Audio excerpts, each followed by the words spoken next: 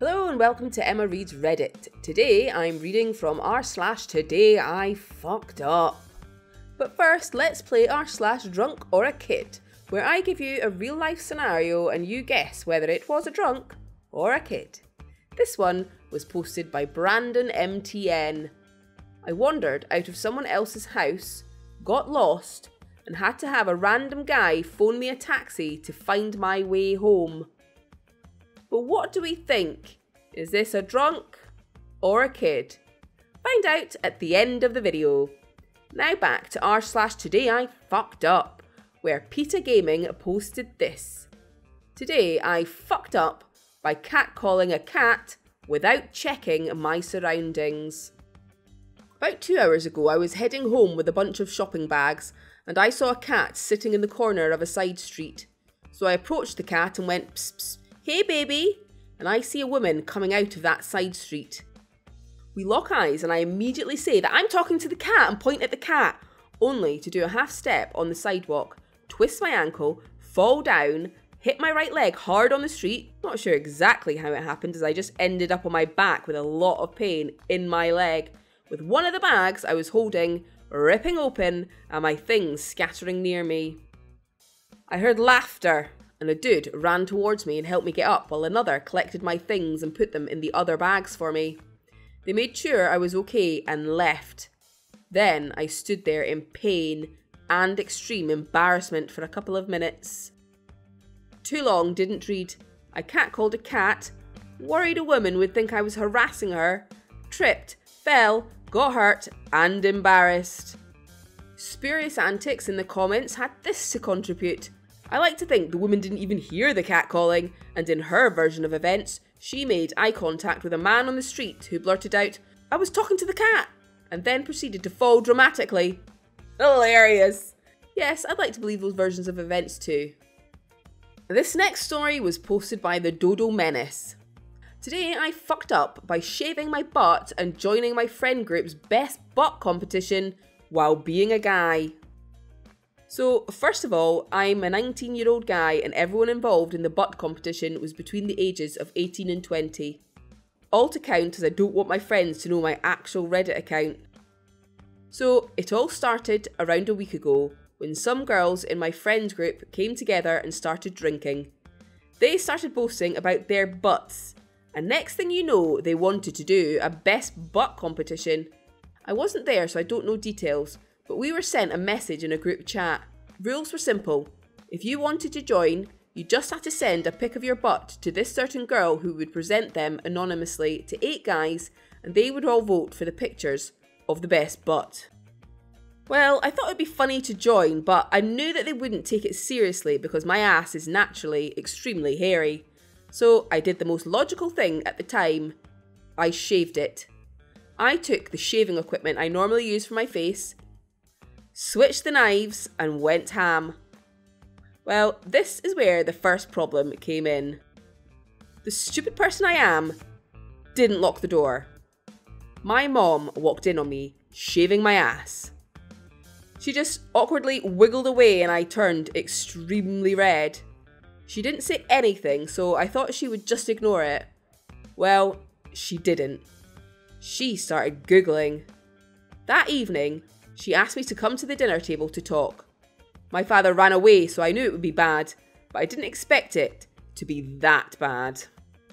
She wanted to talk about intercourse safety in a homosexual relationship. Keep in mind, I'm not actually gay. She was extremely well prepared. Highlights of that evening were practicing with a condom and a cucumber, the dangers of gay sex without lube, and a brief summary of objects I should definitely not put in my butt, such as lamps and beer bottles. She would not listen to any of my denying and would just say, "It's okay, your dad and I still love you." So good. So good. I thought the worst was over, so I sent a picture of my shaven butt to the girl that was collecting them. 2 days later, the 9 pictures of all the contestants were sent, all without any distinguishable features, to the 8 boys. So one thing you should know is that I do have quite a good butt. I got pretty good genes in that aspect, and I've been skating since I was 14. I now skate around 60 kilometres a week, and skating is an incredible way to get a firm, round butt of decent size. You can probably see where this is going. I won with a total of 5 out of 8 votes. One picture got 2 votes, and one got 1 vote. Fallout from this was not that big. Some of the more prideful girls wanted to start some drama, but they didn't want to admit their butt lost to a boy. I didn't talk a lot with them anyway, and COVID makes drama a little more difficult, so that was simply ignored by most of us. Our mixed gender trip to a lake when lockdown would end did turn a guys only trip, as some of the girls suddenly didn't really feel like going, and the rest didn't want to go to a lake with such a one-sided girl/boy ratio. I do want to say that most of the girls did think it was hilarious on some sort of level, and the one that didn't are famous in our group for being extremely prideful. It is, however, extremely awkward to talk with most of them, as they now look at my ass quite frequently. It doesn't stop with this, by the way. I was gaming with my friends today and we started talking about the butt competition. We kept it anonymous which butt was from what person, and the people that voted didn't know who won yet, and I did not know who the guys that voted were. Well, the guy I was gaming with happened to be one of the people voting. He said he couldn't choose between two, and so he started masturbating and voted for the one he came on. I said something around the lines of, "That's gross as fuck." He then said something like, "You would understand if you saw the butt," and then proceeded to send the picture he voted for via Snapchat. It was mine. I didn't tell him, but I now have to live with the knowledge that a good friend of mine came on a picture of my shaven ass. One thing some people seem to misunderstand is that my butt is extremely incredible to win against cheerleaders, actresses and models. My friend group exists out of the D&D players, the art kids and the alternative crowd.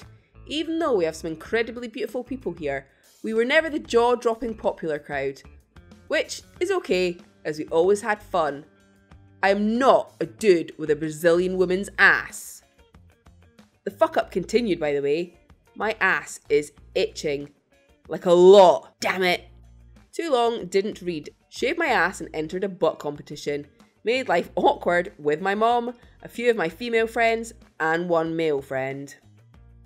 In the comments, Antipatico6 had this to say, "I adore this retelling and all its escalations. I am curious about your prize-winning butt.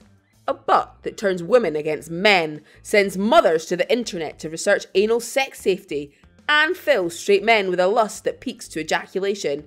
It's a butt for the ages. Take good care of it."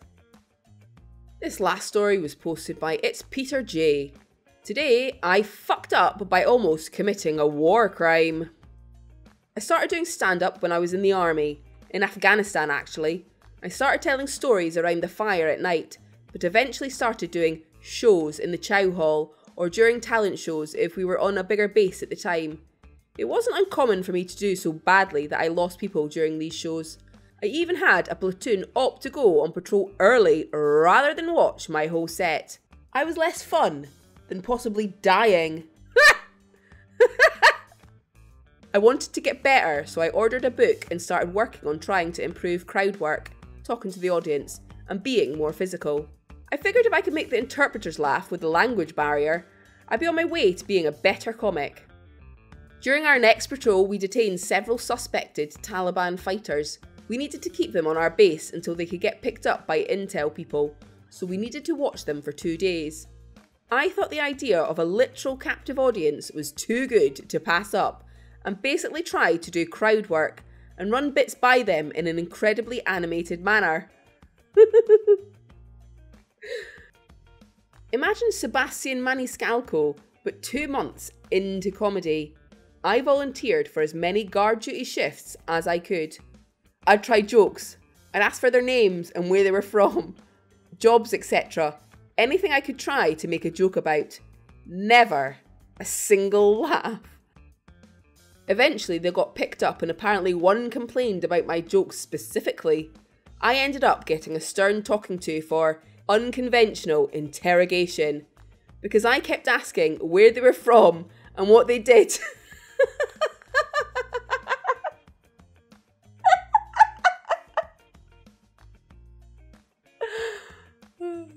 and had to explain that I was so bored and desperate to get better at comedy that I almost inadvertently committed a war crime.